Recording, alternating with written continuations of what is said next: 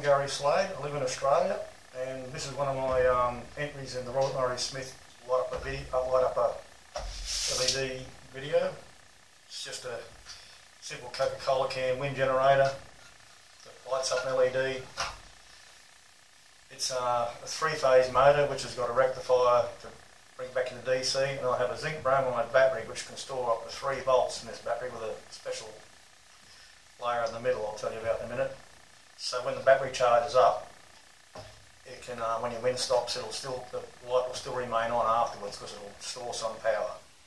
I've got several videos. The first one I'll show you is when I was before I put the battery, a wind started blowing, so I took it outside and got a video of it going with just without the battery in it. The next one was with no wind, so I had to use the vacuum cleaner to spin it to demonstrate how the battery works.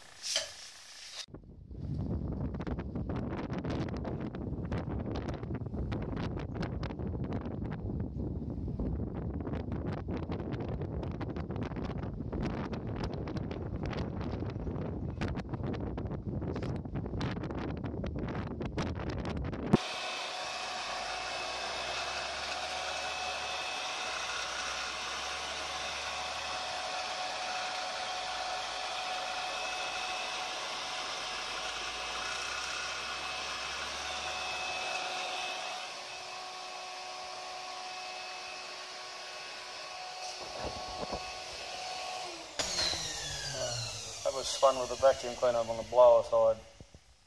Still putting out 3.34 volts. The LED is still on. Turn the battery off. LED goes off. Put the battery off. And spin the whirligig. The LED will come back on.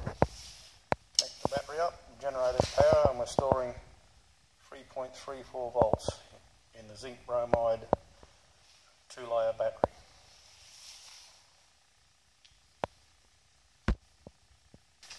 Well, as you see, that battery had 3.4 volts instead of 1.7, which is normal for a zinc bromide cell.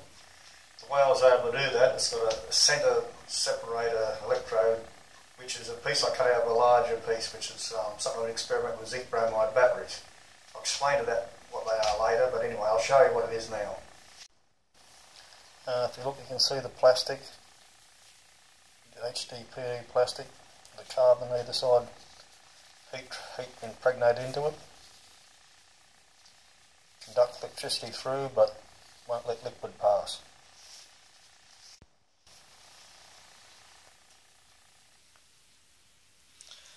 Has a very low resistance through from one side to the other. 0.3, 0.4 of an ohm.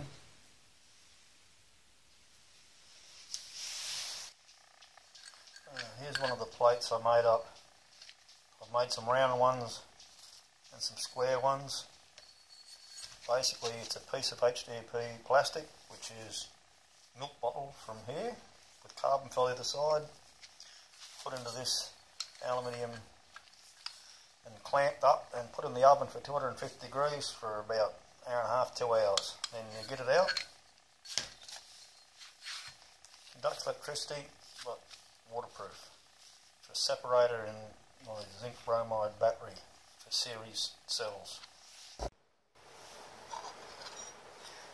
Here's some round ones I made for use of a PVC pipe.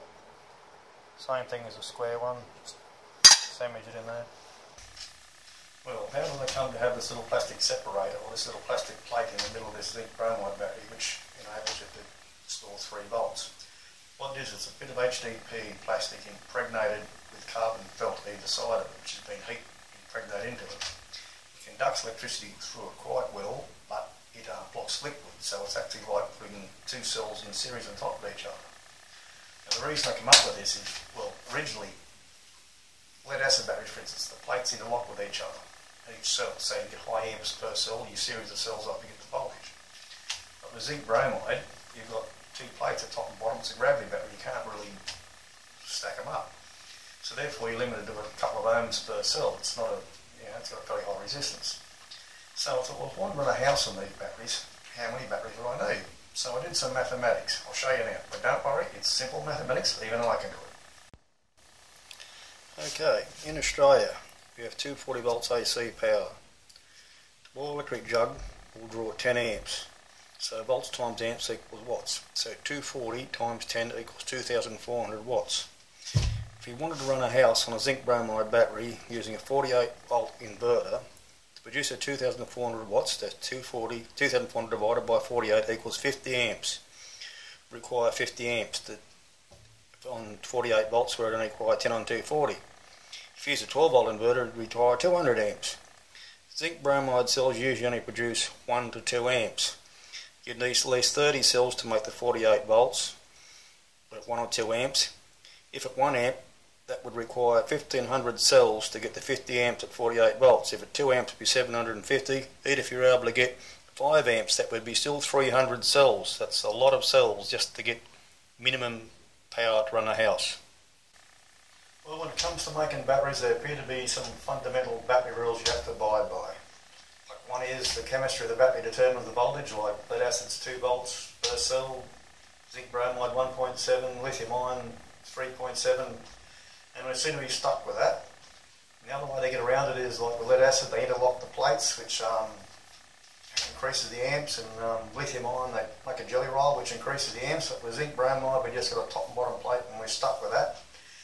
And you can't interlock the plates to get more amps. So what can we do? Well, let's change the rules. The way I see it, we can't interlock plates in a zinc bromide battery, so what we can do is we can series the plates up in a cell. We increase the voltage instead of the amps. I'll show you what I mean now. Well, here's the zinc bromide cell in a tube. Some experiments was a bit of a PVC pipe. This is all carbon felt with a layer of HDPE through it, separating each cell from the liquid cannot pass from each cell, but the voltage can. It's very similar to just stacking your batteries up like this, but internally in each cell. So if you get about 8 of these cells, that's 12 volts, and it's about 200 mil long. You could put 30 and have the battery 2 foot long. It's irrelevant, but anyhow, for increasing the voltage output of the battery, because I can't increase the amp, so that's just my way of getting around it. Well, making electrodes for zinc bromide batteries. Normally, carbon is the way to go, and I recommend not carbon filled HDPE or carbon black HDPE, but trying to get something like that's like trying to get hen's teeth. So I tried making some, but if you ever try melting HDPE, it doesn't melt into liquid, it melts into a chewing gum. I impregnate it with graphite, and that's a great insulator. I've done other experiments. This is fiberglass. Each one of these is HDPE with carbon fill either side of it. Originally it was all full of ACES foam separating it, so well, that'll charge it up and and keep the bromide separated from the negative electrode. However, when you charge it up, air bubbles form inside the ACES foam. They can't rise to the top, so it pushes the liquid out and it boils over. It even burnt the positive lead. I've had to replace it. I've done other experiments. Not the fiberglass one, but plates are sliding out, different electrodes, and tried different separators to see if I could get that way. That didn't work. So in desperation, I'll try something like this. I'll make something that's super strong that I can put in that can't possibly leak and let it build up pressure and see what happens. So you can see the zinc there, that's the negative electrode. So I put these together and hooked it up and tested it, and it leaked. So, knocked a bit of turd, I made these things. These fit over top of it. Did it up nice and tight. Now let's see a leak. And it leaked. So, I don't know. Getting a bit pissed off. But, look at everything from a scientific point of view. And from a scientific point of view, I ascertained it doesn't work. So they say if you're not failing, you're not trying. So I've got failure down to trying arts, and I'm a very trying person, people tell me, so I'm on the right track, I suppose. Oh well, this video started off with this Coca-Cola can wind generator, which is a Coke can. I should have used a beer can because I'm an Aussie, but oh well. And then I got carried away with the zinc bromide battery and trials and errors and failures. But since then I have had a bit of success. I've been trying with some ionic liquids to replace the water and not building up pressure on the cells now, so I might be on the right track. Anyhow, I hope you found this video informative or interesting. It's jumped around more than a Quentin Tarantino movie, but anyhow, hope you enjoyed the video and thank you very much for watching.